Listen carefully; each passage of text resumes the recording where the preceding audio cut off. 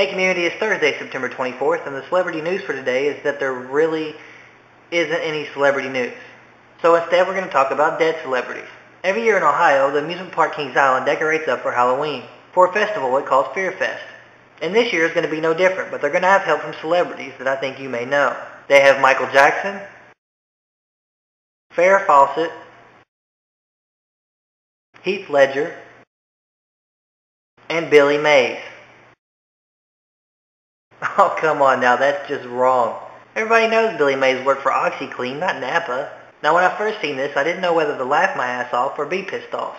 And then I looked a little closer at the Heath Ledger picture and seen this. And then I proceeded to laugh my ass off. Now there is no doubt this will in fact piss a bunch of you off. But if we can't laugh at people overdosing on meds, what kind of people are we? And if for some reason you still can't laugh at that, then take a look at this. Yes, that is Sonny Bono wrapped around a tree. Oh, that's so wrong. Now, if I had a chance to add anyone to this, it would be Perez Hilton. And even though he isn't dead, I think we all can say that his career has been 6 feet under since he left the coffee shop. At least if they had him up, the dogs would have a place to lift their leg without anyone getting offended. I want your feedback on this community. Did this offend you, or did you laugh your ass off too? You can leave your answer below in the comments section.